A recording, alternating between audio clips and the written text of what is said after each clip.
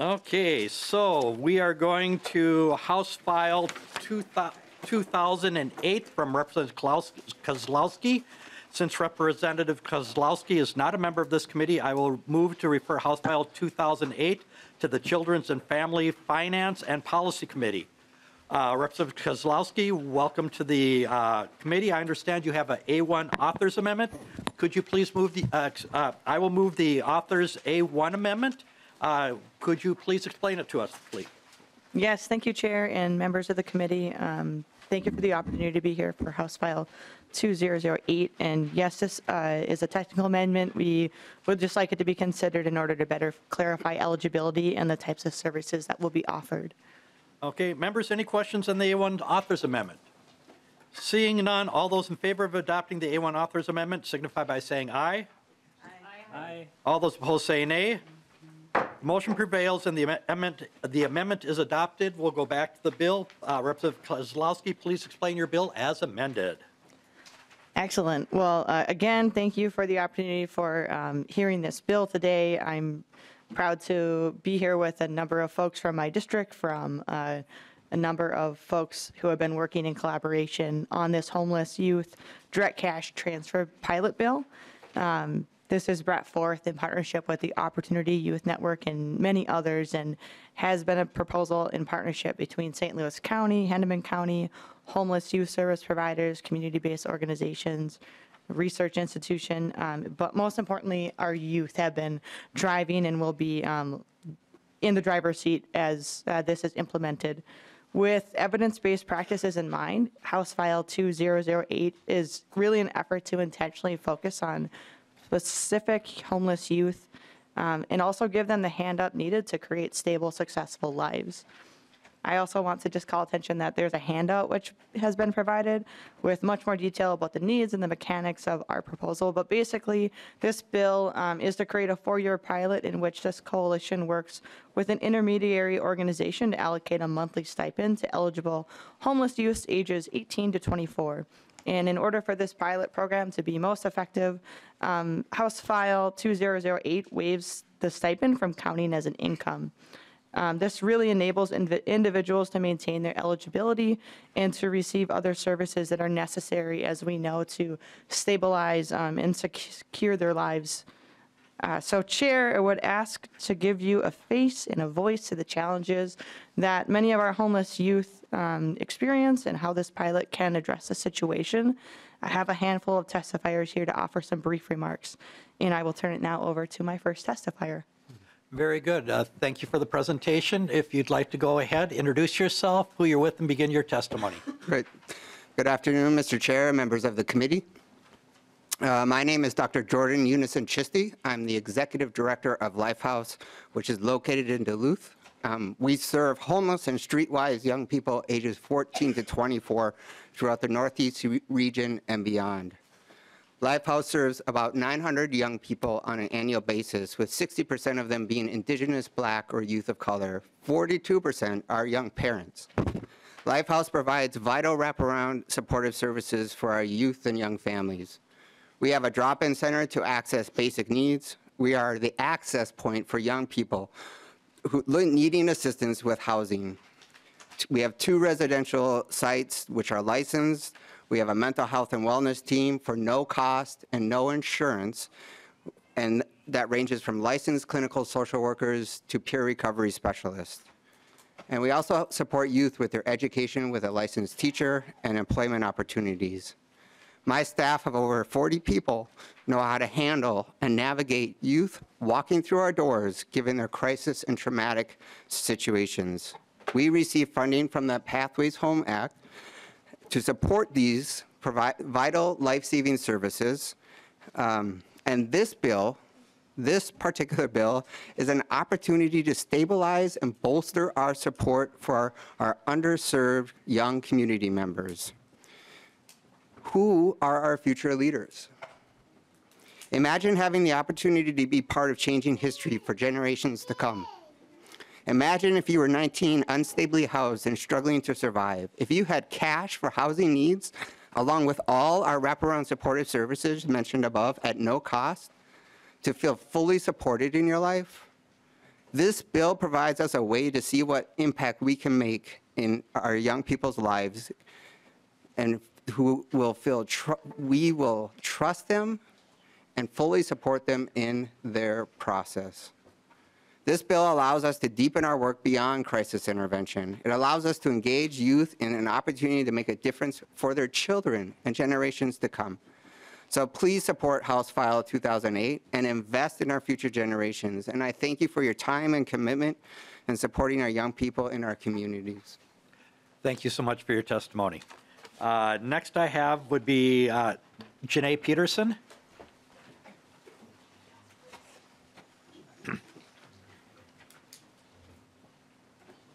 Hi, welcome to the committee. Thank you for being here. Please introduce yourself and start your testimony. Thank you, Chair. And I am not Janae, I am Laura Birnbaum, but Janae will follow shortly. All right. So thank you, Mr. Chair and committee members. My name is Laura Birnbaum, and I work for St. Louis County Public Health and Human Services. I supervise our housing and homelessness programs team. I am excited, hopeful, and grateful to be here today to express my support for House File 2008 and encourage yours. We know that young adults ages 18 to 24 are overrepresented when it comes to facing homelessness. This is not only true in metro areas, but also in greater Minnesota rural communities, like those found in St. Louis County. At the end of last week, 173 people ages 18 to 24 were unhoused in St. Louis County. This includes 136 single people, of which 9 are pregnant, and 37 families. The number of young people in our coordinated entry system is not decreasing, despite active efforts to expand permanent supportive housing and related programming. In St. Louis County, we see young people leaving unsafe situations, doing their best, and due to not feeling safe in traditional shelter spaces, will often stay with friends, couch hop, or find shelter in places not meant for human habitation. We also see young people return to homelessness due to financial struggles that are no fault of their own. Young people are connected to benefits that provide a basic level of support, such as food support or SNAP, health insurance like MA. However, this doesn't get anywhere near the need for young people to access housing. Herein lies the gap that direct cash transfers could empower young adults to address. Young people need more tools where they can have ownership, more choices, and flexibility to be able to utilize creativity in determining their own housing solutions, where they can move out of crisis and surviving into thriving, creating the opportunity to break cycles of homelessness and poverty. And we would be able to learn from this work to replicate what works across the state due to the critical research component with Chapin Hall, which you'll hear more about in a little bit. Innovative programming that is responsive to young people's voices and experiences is the solution. They are the experts. Please support House File 2008. This is an amazing opportunity for you and for Minnesota to lead and champion in ending youth homelessness. Thank you. You're welcome. Thank you for being here at the committee today. Okay, next, would Janae Peterson be the next person then, or? Nope. One more minute. Let's go to Sarah Berger Gonzalez.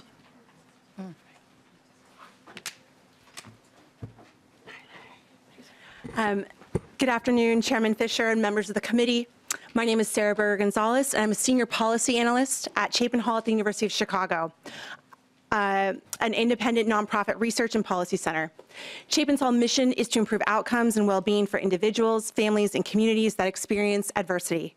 We collaborate with public agencies, practitioners, community, and fellow knowledge developers to produce rigorous research, build effective services and systems, and accelerate the use in evidence and practice. I have been working in the field of economic supports for well over 15 years, and I am currently part of a team of experts working nationally to reduce the prevalence of youth homelessness along with its human costs. Since 2019, collaborative teams have been working to develop, implement, and study the effectiveness of direct cash transfers with youth-driven supportive services as an intervention to address youth homelessness, bolster racial equity, and enable young people to get on paths to thriving. Here in Minnesota, with initial funding from philanthropy, we have been working with young adults with lived expertise, the provider community, local evaluators, and local government, and implementation partners to adapt the cash transfer model for St. Louis and Hennepin counties. The bill before the committee would make Minnesota the first to take a statewide approach in developing evidence and infrastructure for a scalable policy solution to Minnesota's youth homelessness crisis. I would like to convey 3 main points concerning the current state of knowledge on supports for young people experiencing homelessness and housing instability. First, current housing solutions for youth and young adults fall short of impact at the population level. Direct cash transfers with supportive services offer a promising solution to addressing youth homelessness in Minnesota. A recent analysis of homelessness systems data across 10 diverse communities found that only 1/3 of young adults who enter local homelessness systems obtain entry to permanent housing programs, and that those who get housed wait on average 4 to 5 months. Nationally, vouchers are extremely hard to find among young adult-headed households, with less than 3% receiving a voucher. When young people manage to secure housing vouchers, they face insurmountable challenges to deploying them. Other housing programs available to young people are primarily crisis-driven and reactive, and there is little evidence that existing program models help young people achieve and sustain safe and stable housing. During the pandemic, direct cash transfers likely prevented homelessness among millions of American households. We trusted families to deploy funds as they saw fit to positive ends. We can do the same with young people. There's a large international evidence base supporting direct cash transfers as a prompt, safe, and effective way to support individuals experiencing adversity. Direct cash transfers with youth-driven support services, what we call a cash plus model, are a promising solution. HF 2008 presents an important opportunity to direct benefits to young people, potentially yielding public cost savings relative to status quo intervention models, expanding promise among young people at a critical time in development, and increasing the likelihood that they will pursue education and occupy their optimal place in the workforce. Second, we need a greater understanding of young people's pathways through homelessness if we wish to inform sustainable systems-level change. Research paints a picture of the risks of homelessness among young people.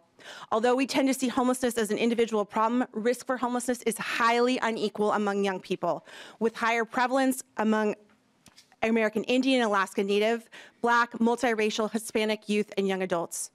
Young people identifying as LGBTQI face an increased risk for homelessness, and the intersection of different marginalized identities compounds these inequities.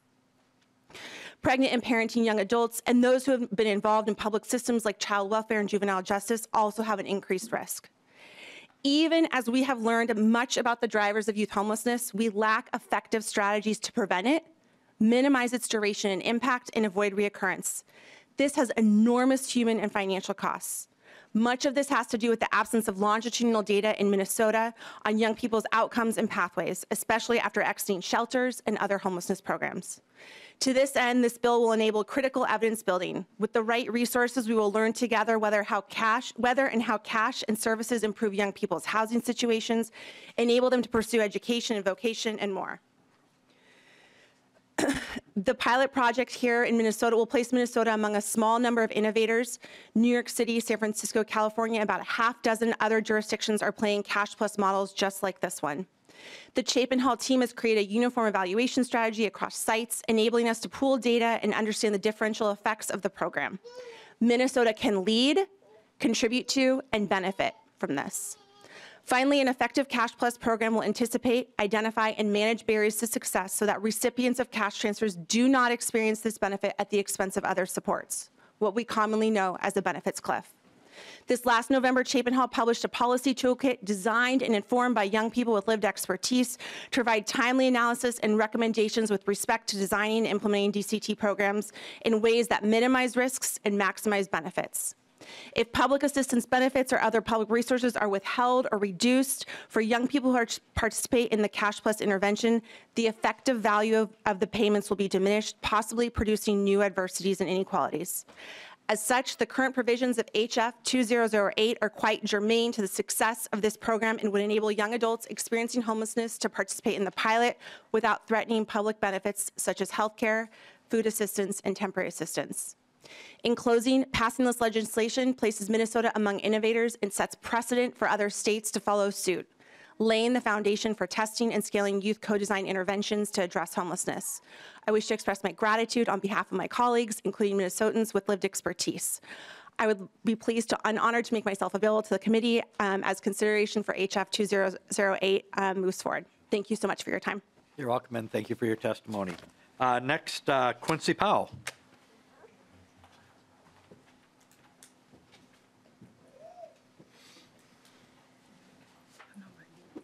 welcome to the committee. Please introduce yourself and begin your testimony.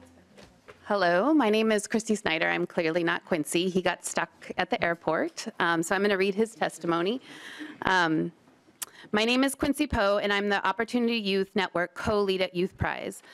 Opportunity Youth are young people who experience homelessness, have been in the foster care system, young parents, and/or youth who are disconnected from educational resources and employment.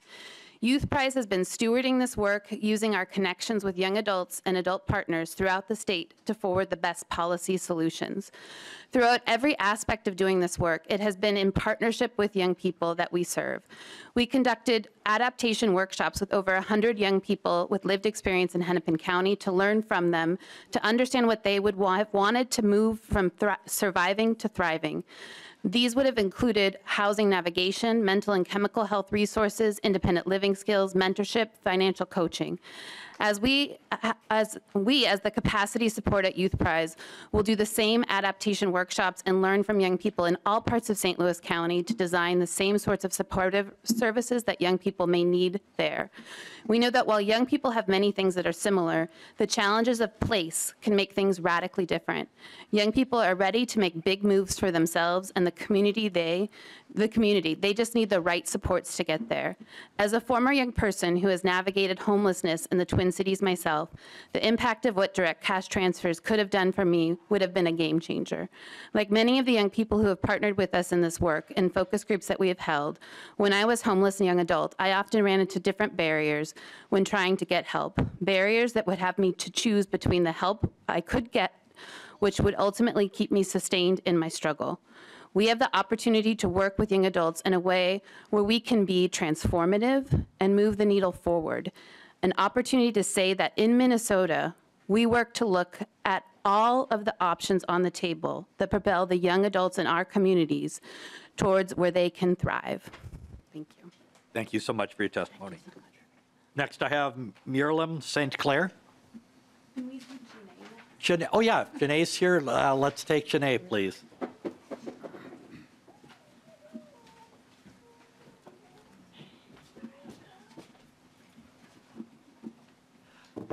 Hi, good afternoon. Welcome to the committee. Thanks for taking the time to be here. If you'd like to please introduce yourself and then begin your testimony. Hello, I'm Janae Peterson. I work for the Hennepin County Youth Advisory Board. I'm very nervous, so. That's okay. Just take a deep breath. Sorry. Homeless individuals die at a rate 3 times higher than that of Minnesota's general population. That statistic increases when those who are homeless are under the age of 24. Children at any age can face homelessness. Homelessness and poverty does not discriminate. It does not see a child and think, let me have mercy. I was adopted at 4 from Haiti, and I was left to the system at 11. I was homeless for the first time at age 16. From there, multiple organizations helped me gain stability. From programs that helped me balance school and work, and others that provided financial stability and practical living skills. Many young adults have faced homelessness, like I have. Many did not have the resources I did and died as a result. A program like the direct trash, oh my gosh, I'm so sorry. Oh, A program. okay. Just, you're doing fine. A program like the direct cash transfer can help add a stable foundation for our community's young adults, so we don't have to pick whether to continue education or starve, so we don't have to worry that we may freeze in a Minnesota winter. The foundation that temporary financial security can provide benefits all. That young adults could be the next neurosurgeon, the next engineer, or the next great author. We are more than what we can see. We are more than what we know. Only the future holds the answers for the questions asked today.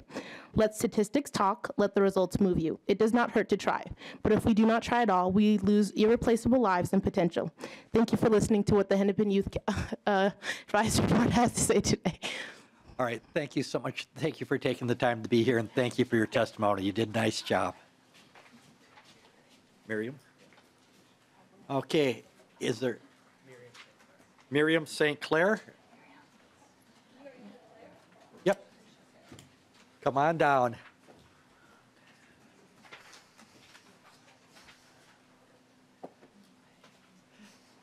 Thank you for being here today. If you'd like to introduce yourself, and then you can begin your testimony, please. Absolutely. My name is Miriam, and I'm sorry I'm out of breath because I couldn't find parking. I just arrived.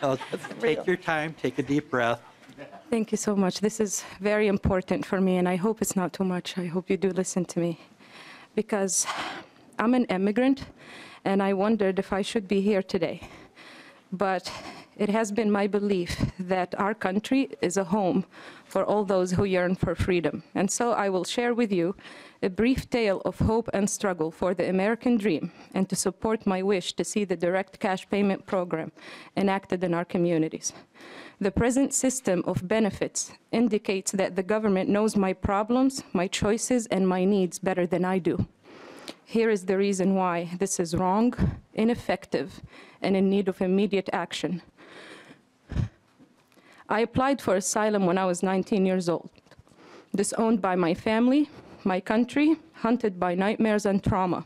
I found myself homeless, alone, and yet I was happy and proud that I could lean on the entity I dreamt of as a 5-year-old child in Africa, a country where girls become rock stars, and a government that invests in free folks ready to seek their potential. For 4 years, I have been the recipient of GRH and cash benefits. That means a roof on top of my head and an average of $100 per month, only in the form of grocery cards. I am a survivor.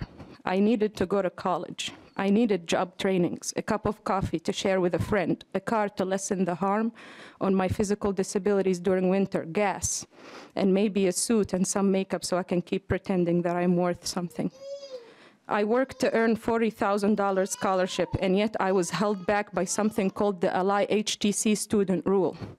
I live in youth government housing. So here I went fighting poverty, disability, and a federal law with a $100 Target gift card. I almost sold my kidney, but I instead decided to prove to you that I can make good choices under the most devastating circumstances. It took me a year. I worked, I begged, I climbed hierarchies with grievances and appeals so I could stay housed and use my scholarship. But 3 weeks before my first semester, I ended in the hospital receiving shock therapy. I was so exhausted and depressed that I simply couldn't move a muscle. Thanks to COVID stimulus checks, I was able to buy a car. I went to school and found a way to stay in housing. Every day I maintained a 4.0, and every day I had to fight the instant gratification offered by crime, drugs, prostitution, and suicide. Most of my young neighbors were not as resilient, and they are also recipients of GRH, BHA, and cash benefits. They also have access to the on-site social workers whom I believe are here to help us make good decisions. What decisions are there to make with a grocery gift card? Today, I want you to know that I held my end when it comes to the promise of the American dream. 2 months ago, I was the first resident to earn a bachelor's in international relations at a facility which your counties and your taxes are funding. I would like to humbly declare that I'm not special. Many young Americans who lived at this facility could have done the same. They simply didn't have the capacity to endure as much pain and systemic incompetence as I did. The cost of navigating the current welfare system is too high to the extent where I promise you, I can't provide the same amount of resilience and sanity anymore. Thank you so much. Thank you for taking the time to be here, and thank you for sharing your story with us today. Is there anyone else from the public that would like to testify on this bill? Hearing none, we will close testimony. And members, do you have any questions on House File 2008 as amended, starting with Representative Finke, then Representative Keel, and then Representative Backer? Representative Finke, go ahead. Thank you, Chair Fisher, and thank you, Representative Kozlowski, for bringing this bill. I love this bill. I want to see more bills like this. I think that there are so many families and there are so many people in this country who we give direct cash payments to all the time, non-controversially. And very often we don't want to give those payments for reasons that are paternalistic or racist or worse to people who need that money the most. So I don't want one of your testifiers said that this allows people to be creative in solving their own problems. And I think that's one of the most important things that we can enable people to do is solve their own problems creatively and as they see fit. My question is, Section 1, Subdivision 5 says that the counties and youth prize shall establish a stipend amount. I'm not asking you what that will be, but do we have a sense of what others have offered and what that might look like? Representative Kozlowski. Chair Fisher and Representative Finke, thank you so much. And I couldn't agree with you more to your comments. We've seen cash stipends and the reporting that has gone and paired that's being proposed in this bill work very successfully as our states in New York and Winnipeg, Canada. There's examples of how this really the outcomes are very good and put the money back in the power back into the hands of people who have so often and systematically had that power stripped. But I actually want to open it up to my testifier to be able to explain a little bit more about, there's both the monthly cash stipend as well as the one larger stipend that would be available too. Yeah. In Hennepin County, we're a And little... welcome back to the committee, Ms. Quincy Powell, if you'd like to go ahead. And my other name is Christy Snyder. But I will say... I apologize. It's okay.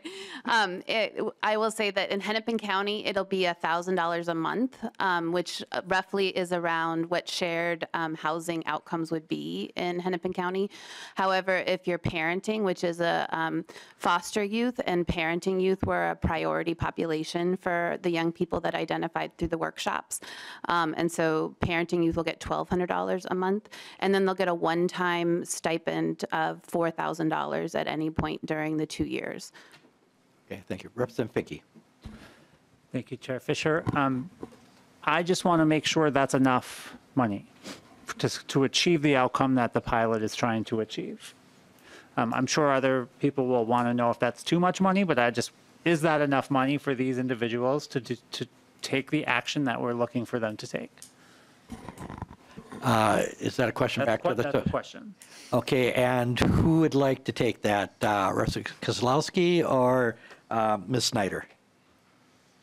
Sure. We went back and forth around that, and the biggest concern was the end, what happens at the end, and that's something that people often talk about, which is why we put more in the one-time payment. What we have found is that moving from homelessness to being housed is so expensive. And perhaps the $4,000 isn't enough. We're seeing young people, I'm getting text messages from young people, even in this room, that are moving from homelessness to housed, and it's anywhere from $3,000 to up, and that's not even including getting a bed or furniture or anything like that. So that one-time payment could go up. Okay, thank you. Okay, next I have Representative Keel. Thank you, Mr. Chair, and Representative Kozlowski.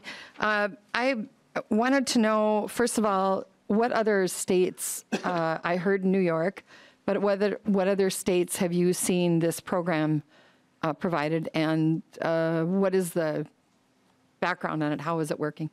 Representative Kozlowski. Thank you, Chair Fisher and Representative Keel. And as I mentioned, there are other examples. New York is the only other one that I know of that has the focus on youth. And we do have a representative from Chapin Hall who has been working on these evidence-based. And actually, I believe that in New York, they're 1 year into their study, and so they can show a glimmer into the pathway of the successes and maybe some of the lessons learned at this point. Thanks, Representative Kozlowski. Okay, Representative, that we go through the chair here, so no, I apologize for that. Ms. Berger-Gonzalez, if you'd like to go ahead, please. Thank you, Chair. So great question. We are currently up and running in New York City. Funding and pathways for implementing this are up and running. San Francisco will launch in May. Oakland, California will follow shortly thereafter. Boston, Baltimore, and LA County are all in the pipeline as well, setting up basically a runway for pulling all this data together and being able to say across, including Minnesota, across nationally, this is the impact of this pilot program in all of these sites. New York, the outcomes that we've seen so far Again, these are super initial. Cash was starting to be dispersed in May of last year. What we're seeing is that a lot of young people are moving from homelessness to permanent housing or to some sort of temporary housing, staying with a family member until they figure things out, so moving out of a shelter. We are also seeing that young people are saving the money. It's the first time in their life that they've actually had a nest, and so they're holding on to it and saving it. So we're seeing an increase in savings. We've also seen a lot of young people leave jobs where they're working 3 jobs with 1099s, and they're working jobs that are night shifts so they can find something more stable and invest in their own education. So those are some of the initial, and again, we're just about a year in, so this is the impact thus far. Representative Keel. Thank you, Mr. Chair. So this is a really, really new program. We don't really have data for a whole year of what this does. And I have some skepticism about making sure the rent gets from the person who receives it, because I'm looking at this.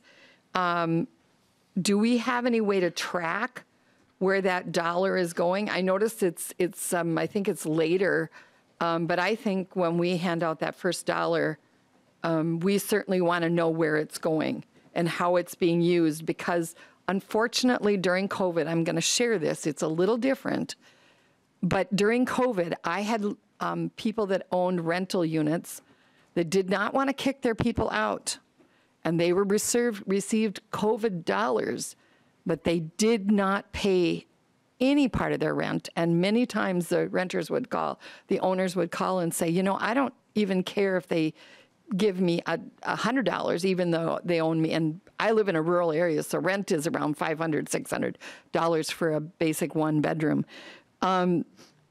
They were not receiving it.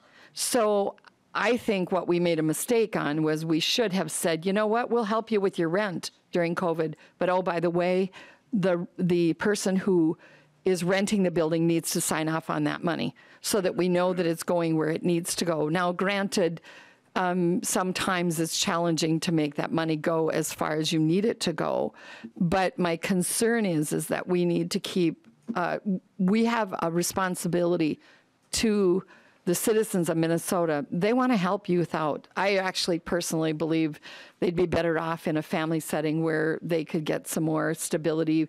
You know, it's got to be awfully difficult to be left in a country. The young lady that talked about, oh my gosh, you went from Haiti to Minnesota. What a shock that was. I'm sure we weren't as warm. But just the other challenges with it, knowing where to go, what to do. And we just passed a bill was it Thursday? On homeless youth, also to provide them with facilities. But being a parent of adult children now, knowing that that is a really important part of our life, to be able to have the direction and the support systems as you're trying to figure out what it is that you need to do, whether it's schooling or help with parenting or many other things, healthcare. I as a mother, I just have a real hard time with how we're looking at this. I really think there's some things we need to stop and think about. But one thing I would really urge is that we talk about where that money is, how we're accounting for it, and we picked a couple of the largest, maybe in your bill, the Hennepin County most populous, St. Louis County not quite so much, and the distance in that county that it will be challenging for people to get where they need to go. That's a big county. Anyway, and sparse. So, yeah, I'd like to know how we're going to track the recipients. Well, that'll be my last question with the stipends. Representative Kozlowski. Thank you, Chair Fisher. And Representative Keel, really important questions, and, thinking through, being really intentional. Of course, this is a pilot project, and so we're going to learn a lot. And also, I think one of the things about being in Minnesota is that, opportunity right now with the state, with the the dollars that we have to go big so everybody can go home. And we did pass the Pathways Home Act, which I'm incredibly proud of. We need housing across all the continuum, especially for our youth to be able to get guaranteed cash plus assistance and then access and find a place of their choosing call home. You know, for me, the reason why I wanted to carry this bill and why I'm so proud of our communities for choosing me to carry it forward with our community is because I myself I didn't realize growing up that I was homeless, couching, I surf couching. And a program like this, where there were bouts of times when I was 16 and 17 as, little leash as a Mexican Ojibwe kid, non-binary, two-spirit person, I didn't know I was a statistic.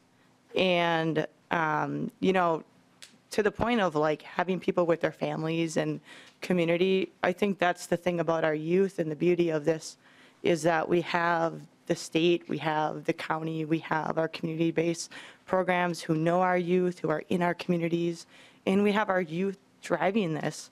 And being able to trust them that we're going to have dollars that aren't going to compete with their food, with their other benefits that they're receiving. I'd just say that, our youth, especially the youth of color, our LGBTQ youth and other, our people, not who are down and out, but who have done more with less. And one thing we talk a lot about is that people figure out a way to survive, right? You find a couch, you find some food, and you find your people. And that's the piece that I'm looking forward to, that we have those, entities who live and breathe best practices and evidence-based. And that also, as people moving through this, stats and numbers and statistics and accountability will surely be baked into this, but so too does the heart and trust, and that starts with stressing our youth. I would invite, again, my testifier to share a little bit more about, working with the youth, and there will be housing navigators and people paired with our youth every step of the way. And I think that's also the important piece to keep in mind, that there will be guides and supports caked into this process. So, Chair, if you would allow my testifier to share. But very briefly, we're running way over time right now. So I'll take a brief comment, and then we've got Representative Backer, and then we've got Representative Edelson, if they could keep their questions so we could get on to the other bills. Go ahead, Ms. Berger-Gonzalez. Thank you so much. I'll be very brief, Representative Keel. On the tracking piece, there are dozens of guaranteed income cash transfer programs around the country that they have been tracking how individuals have been spending the money, and it's only resulting in spending on basic needs. This has been evident time and time again about how individuals are spending the cash. We have chosen in this pilot, because it's been co-designed with young people with lived expertise, to say that we're centering it in trust. So we are not tracking. What we are doing, though, is capturing outcomes on a monthly basis. And those outcomes are on housing, well-being, food insecurity. That's what's telling us about how young people are spending the cash. So we're very outcomes focused, and this is something that we hope to bring to the committee and the legislature. And then I'll just second Representative Kozlowski's focus on, this is a cash plus model, meaning it's cash with optional supportive services. Those supportive services are driven to support those outcomes that I just mentioned. And that's because young people said we have both financial and non-financial barriers to getting housed. So that's what this program is really designed to do, is address those two pieces. Thank you. We'll go to Representative Backer now. Yeah, thank you. Thank you, Chair. First question. I understand, unless I'm not reading this correctly, reporting of the successes of this program doesn't start right away. It's like in St. Louis and Hennepin, it's like a year, 2 years, 3 years down the road. I think it would be prudent, and if I'm wrong, correct me if I'm wrong, I think it would be prudent to get reporting right away. Did I misunderstand that when I was looking at the bill? Representative Kozlowski. Thank you, Chair, and Representative Backer. Sorry, I didn't have the language right in front of me. I'm assuming we're talking about Section 3.1 in the report. And as I read it and understand that, yes, the report would be due to the legislature following. And I'm open. I've been working on a number of different bills where we've included a report and have more consistent reporting. And so if that's something that you would like to work on, we welcome the conversation, especially as we begin a pilot. Representative Backer. Yeah, Chair, and thank you. I think that's prudent. I mean, obviously, we have heard this is somewhat new on the block, okay? This is not like we have years and years of history. So you can't change course of what's working and focus on what's working instead of not what's working. As a EMS individual volunteer, we do know that substance abuse is a hard thing to overcome. Now, I'm not saying everybody that's going to get cash in this program has a substance abuse, but there will be a percentage of those people that will do that. They will. It's human nature to go down that path. We've all have skeletons in our background, okay? So I would encourage to look at ways to do a report sooner to see what's working, what's not working, because obviously you're passionate about this to work. So that's my first thing, and I would be happy to work with you on that. Second thing, why did we pick 18 to 24? We do unfortunately have youth on our streets that are younger than 18. We have 16, we have 17, and probably, as we know, younger, not probably, we know that as a fact. Why 18 to 24? Why did that age group in this bill? That's my second and last question. Okay. Representative Kozlowski. Yes, thank you so much. And to the question, I think one of the important things to the report also is that part of this program will look, in creating the cohort of folks who will participate. A portion will receive cash and a portion will not. And so that will also be reflected in. So look forward to continued conversations on reporting out on what is going to work best for illuminating the roadmap forward.